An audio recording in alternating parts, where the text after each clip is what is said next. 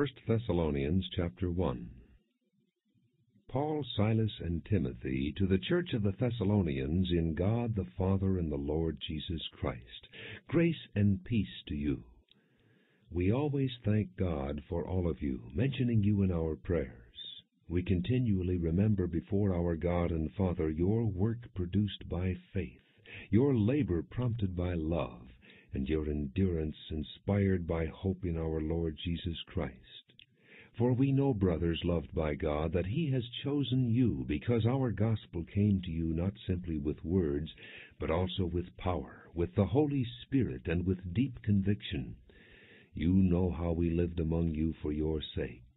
You became imitators of us and of the Lord. In spite of severe suffering, you welcomed the message with the joy given by the Holy Spirit.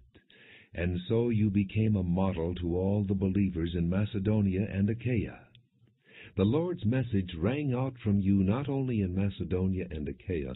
Your faith in God has become known everywhere. Therefore we do not need to say anything about it, for they themselves report what kind of reception you gave us.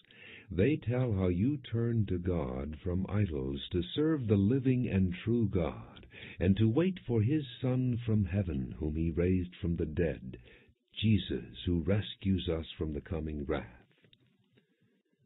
1 Thessalonians chapter 2. You know, brothers, that our visit to you was not a failure. We had previously suffered and been insulted in Philippi, as you know, but with the help of our God we dared to tell you His gospel in spite of strong opposition. For the appeal we make does not spring from error or impure motives, nor are we trying to trick you. On the contrary, we speak as men approved by God to be entrusted with the gospel. We are not trying to please men, but God, who tests our hearts. You know we never used flattery, nor did we put on a mask to cover up greed. God is our witness. We were not looking for praise from men, not from you or anyone else. As apostles of Christ, we could have been a burden to you, but we were gentle among you, like a mother caring for her little children. We loved you so much that we were delighted to share with you not only the gospel of God, but our lives as well, because you had become so dear to us. Surely you remember, brothers, our toil and hardship. We worked night and day in order not to be a burden to anyone while we preached the gospel of God to you. You are witnesses, and so is God, of how holy, righteous, and blameless we were among you who believed. For you know that we dealt with each of you as a father deals with his own children, encouraging, comforting, and urging you to live lives worthy of God, who called you into His kingdom and glory. And we also thank God continually, because when you received the word of God, which you heard from us, you accepted it not as the word of men, but as it actually is, the word of God, which is at work in you who believe. For you, brothers, became imitators of God's churches in Judea, which are in Christ Jesus. You suffered from your own countrymen the same things those churches suffered from the Jews, who killed the Lord Jesus and the prophets, and also drove us out. They displease God and are hostile to all men in their effort to keep us from speaking to the Gentiles so that they may be saved. In this way they always heap up their sins to the limit. The wrath of God has come upon them at last. But, brothers, when we were torn away from you for a short time, in person, not in thought, out of our intense longing we made every effort to see you. For we wanted to come to you. Certainly I, Paul, did again and again, but Satan stopped us. For what is our hope, our joy, or the crown in which we will glory in the presence of our Lord Jesus when He comes? Is it not you? Indeed, you are our glory and joy. 1 Thessalonians chapter 3.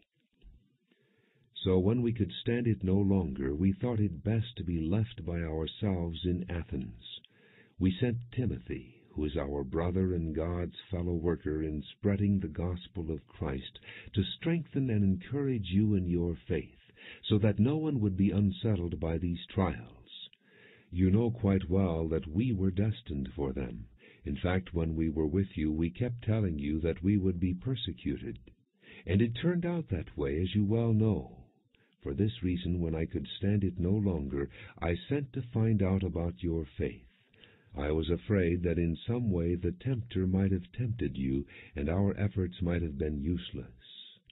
But Timothy has just now come to us from you, and has brought good news about your faith and love. He has told us that you always have pleasant memories of us, and that you long to see us, just as we also long to see you. Therefore, brothers, in all our distress and persecution we were encouraged about you because of your faith. For now we really live, since you are standing firm in the Lord. How can we thank God enough for you in return for all the joy we have in the presence of our God because of you? Night and day we pray most earnestly that we may see you again and supply what is lacking in your faith. Now may our God and Father himself and our Lord Jesus clear the way for us to come to you. May the Lord make your love increase and overflow for each other and for everyone else, just as ours does for you. May he strengthen your hearts so that you will be blameless and holy in the presence of our God and Father when our Lord Jesus comes with all his holy ones. 1 Thessalonians chapter 4.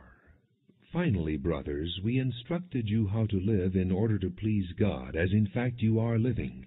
Now we ask you and urge you in the Lord Jesus to do this more and more, for you know what instructions we gave you by the authority of the Lord Jesus. It is God's will that you should be sanctified, that you should avoid sexual immorality, that each of you should learn to control his own body in a way that is holy and honorable, not in passionate lust like the heathen who do not know God, and that in this matter no one should wrong his brother or take advantage of him. The Lord will punish men for all such sins, as we have already told you and warned you. For God did not call us to be impure, but to live a holy life. Therefore he who rejects this instruction does not reject man, but God, who gives you his Holy Spirit. Now about brotherly love we do not need to write to you, for you yourselves have been taught by God to love each other, and in fact you do love all the brothers throughout Macedonia. Yet we urge you, brothers, to do so more and more.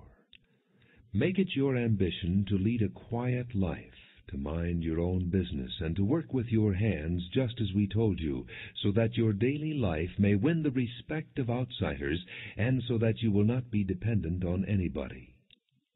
Brothers, we do not want you to be ignorant about those who fall asleep, or to grieve like the rest of men who have no hope.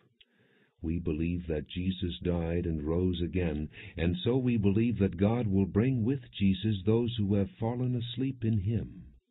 According to the Lord's own word, we tell you that we who are still alive, who are left till the coming of the Lord, will certainly not precede those who have fallen asleep. For the Lord himself will come down from heaven with a loud command, with the voice of the archangel, and with a trumpet call of God, and the dead in Christ will rise first. After that, we who are still alive and are left will be caught up together with them in the clouds to meet the Lord in the air. And so we will be with the Lord forever. Therefore encourage each other with these words. 1 Thessalonians chapter 5. Now, brothers, about times and dates we do not need to write to you, for you know very well that the day of the Lord will come like a thief in the night. While people are saying peace and safety, destruction will come on them suddenly, as labor pains on a pregnant woman, and they will not escape. But you, brothers, are not in darkness, so that this day should surprise you like a thief. You are all sons of the light and sons of the day. We do not belong to the night or to the darkness. So then, let us not be like others who are asleep, but let us be alert and self-controlled. For those who sleep, sleep at night, and those who get drunk at night. But since we belong to the day, let us be self-controlled, putting on faith and love as a breastplate, and the hope of salvation as a helmet. For God did not appoint us to suffer wrath, but to receive salvation through our Lord Jesus Christ. He died for us so that whether we are awake or asleep, we may live together with Him. Therefore encourage one another and build each other up, just as in fact you are doing. Now we ask you, brothers, to respect those who work hard among you, who are over you in the Lord, and who admonish you. Hold them in the highest regard in love because of their work. Live in peace with each other. And we urge you, brothers, warn those who are idle, encourage the timid, help the weak, be patient with everyone. Make sure that nobody pays back wrong for wrong, but always try to be kind to each other and to everyone else. Be joyful always. Pray continually. Give thanks in all circumstances, for this is God's will for you in Christ Jesus. Do not put out the Spirit's fire. Do not treat prophecies with contempt. Test everything. Hold on to the good.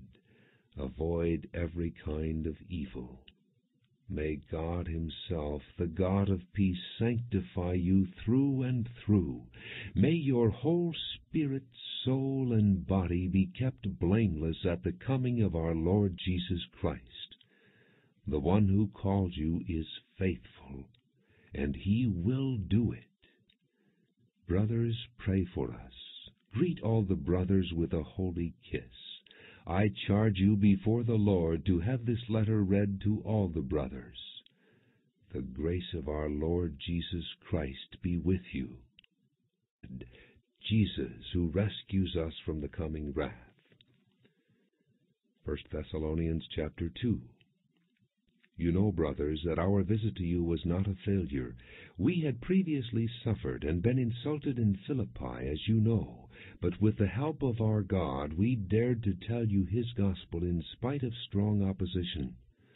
For the appeal we make does not spring from error or impure motives, nor are we trying to trick you. On the contrary, we speak as men approved by God to be entrusted with the gospel.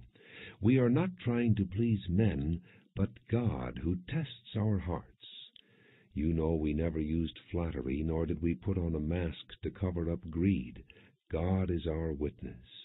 We were not looking for praise from men, not from you or anyone else. As apostles of Christ, we could have been a burden to you, Lord Jesus Christ. For we know, brothers loved by God, that He has chosen you, because our gospel came to you not simply with words, but also with power, with the Holy Spirit, and with deep conviction. You know how we lived among you for your sake. You became imitators of us and of the Lord. In spite of severe suffering, you welcomed the message with the joy given by the Holy Spirit. And so you became a model to all the 1 Thessalonians chapter 1. Paul, Silas, and Timothy, to the church of the Thessalonians, in God the Father and the Lord Jesus Christ. Grace and peace to you. We always thank God for all of you, mentioning you in our prayers. We continually remember before our God and Father your work produced by faith, your labor prompted by love, and your endurance inspired by hope in our believers in Macedonia and Achaia. The Lord's message rang out from you not only in Macedonia and Achaia. Your faith in God has become known everywhere. Therefore we do not need to say anything about it, for they themselves report what kind of reception you gave us.